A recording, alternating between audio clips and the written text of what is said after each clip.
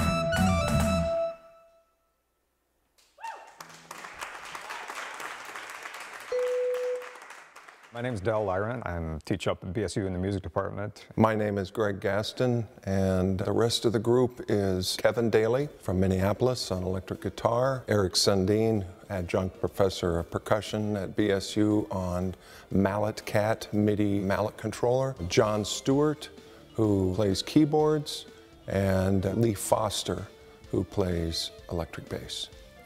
I think Greg and I kind of met in the hallway one day, and I'm pretty sure that I came up to you and said that I had heard a pretty well-known classical trumpet player playing a Bach cello suite on electronic wind instrument, which is what I play. And I said, Greg, this is so cool. And he goes, oh yeah, man, you know, it's been around for years. And he goes, what's wrong with you? You haven't seen that yet? No, I'm kidding a little bit. But anyway, so we got to talking about it and decided that it would be fun to put together both a faculty group and a student group. And what is the name a reference to? The technology that we use is called MIDI, M-I-D-I, and it stands for Musical Instrument Digital Interface. But what I like to call it is USB for musicians. Instead of using a typewriter keyboard or a calculator number pad to input data into a computer, we as musicians use the electronic wind controller, we use a mallet, we use a percussion, and we use keyboard, and we actually use string instruments as well.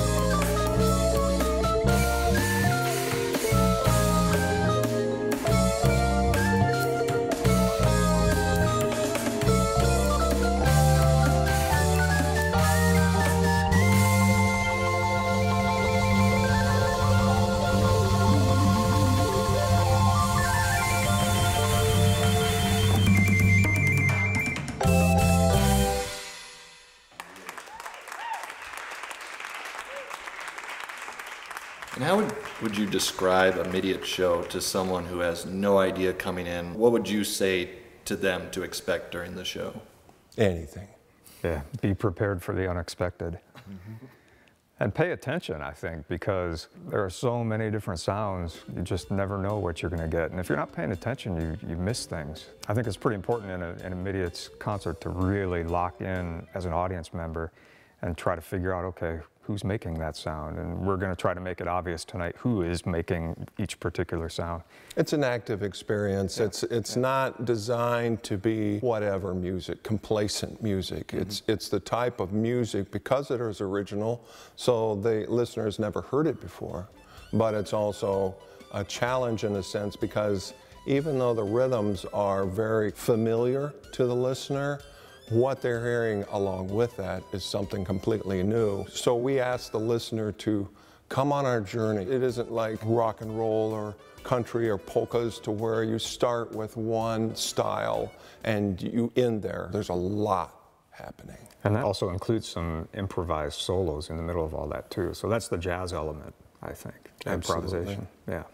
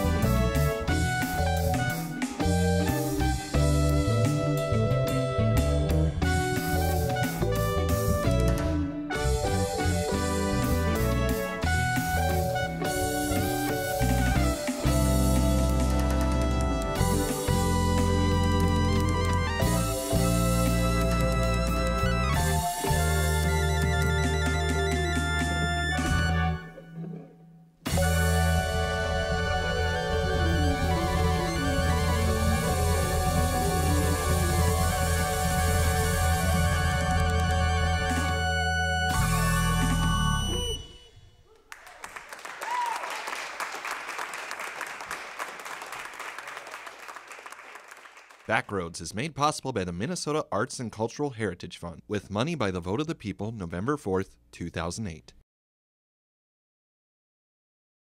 If you enjoy watching Backroads online, please consider making a tax-deductible donation at lptv.org.